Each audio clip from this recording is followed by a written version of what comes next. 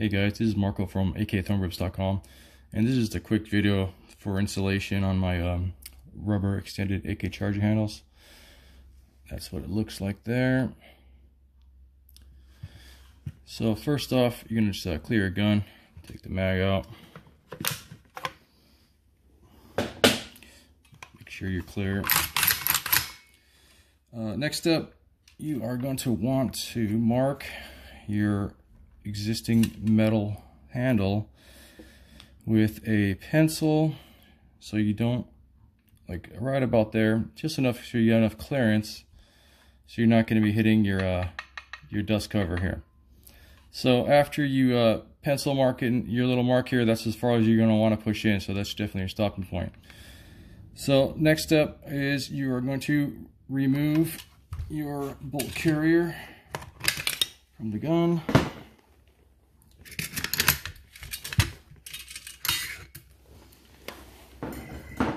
I'm doing this upside down, guys. It's kind of awkward and looking at the camera, so bear with me. Okay, get the AK out of the way here.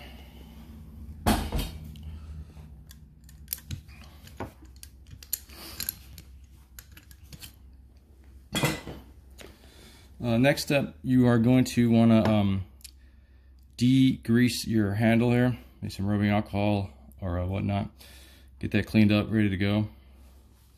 All right, and the next step is you're going to grab your charging handle, and you're going to need to, it helps to warm it up. So what I've been using is a drill bit.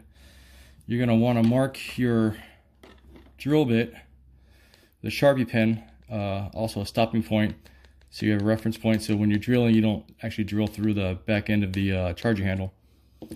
So what you're going to do is you kind of eyeball it, like right about there. You want to leave about, so you can see a 1/4 inch. So as you're drilling, you kind of just hold it and you keep spinning it, leave a line there, and you're just going to keep spinning and spinning and spinning. You lose a little bit of material in there, but not a big deal. I'm using a 17/64 bit here.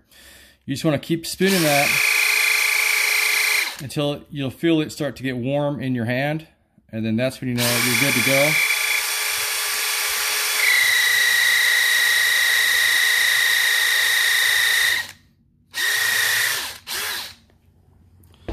Right after that,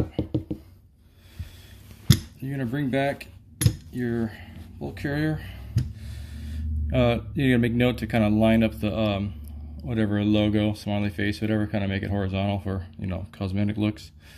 So you're gonna just put that on there. You have to push and twist pretty hard to get the thing on there. I'll try to do it on camera here. It's kind of easier that when you bring it closer to your chest, you can push and turn it like at the same time.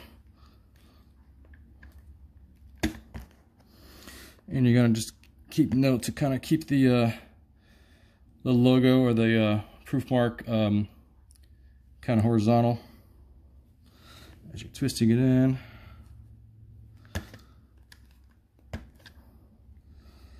That looks about right. So there you go.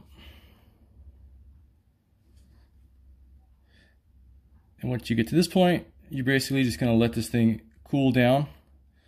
And it kind of just molds around your existing metal charging handle, and it gets pretty much stuck on there.